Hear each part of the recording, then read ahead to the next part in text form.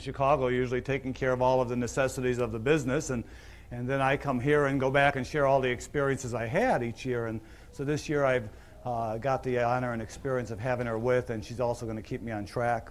But allow me to share a little bit about what I do and what I am about, and that is that I do attempt to explore every field of hypnosis that I can.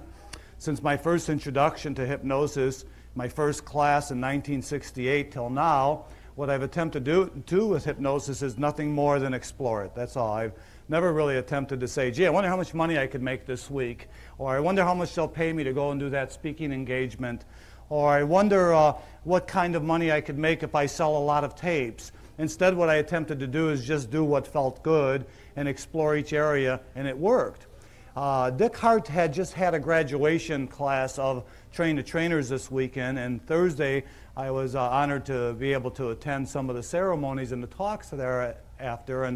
And one of the topics came up about the idea of how to be more successful with your practice. And there were a whole lot of ideas and a lot of thoughts thrown around. But I have one thought and one idea that has stuck with me, and it also relates to the topic of applying suggestions, and that is each individual that you interact with hypnosis, whether it be to hypnotize that individual, to speak with them about hypnosis, during a counseling time, answering a phone, if you in your mind pretend like there is not another person in this world other than that person, I think that you'll be successful forever.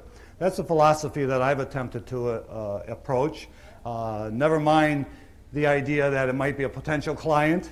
Never mind that you want to be successful in getting them to quit smoking or lose weight.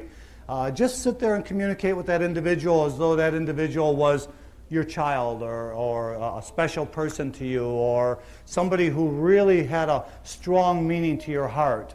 How many of you are parents in this room? Okay, for all of you that didn't raise your hands and are not parents, the best explanation that I could give you as a parent is that being a parent is like being irrationally in love with somebody that you don't necessarily always agree with. And to be irrationally, yes, okay, to be irrationally in love with that person means nothing more than you would do anything for that person. You would communicate the most positive words you could, even though you might lose your temper and say something negative.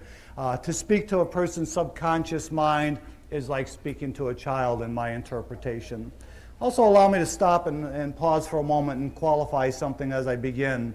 I heard somebody very special speak today. Maybe some of you did, and if you didn't, too bad. But Dan Kennedy, and I listened to him also last year, and he spoke about the idea of marketing your business. And he said he's not going to speak of theories or philosophies or ideas. He's going to be speaking about making money. Well, I'm not going to be speaking about making money. I'm going to be speaking about theories and philosophies.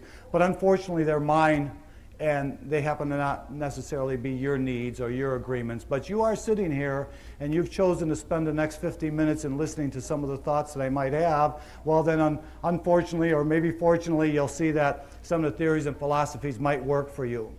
The first approach that I need to take is that when I communicate to somebody, I realize that hypnosis has already started the moment the communication has started. In our office, I'm very fortunate to have Lori Zielinski, as I had introduced you to earlier. Lori, would you stand up and let them know who you are? Because they probably have seen you already anyway. Okay, that's Lori. She's been with me for 9 years, almost 9 years. Thank you. And she manages my office, as well as a lot of other things that we incorporate there. We have 9 hypnotherapists.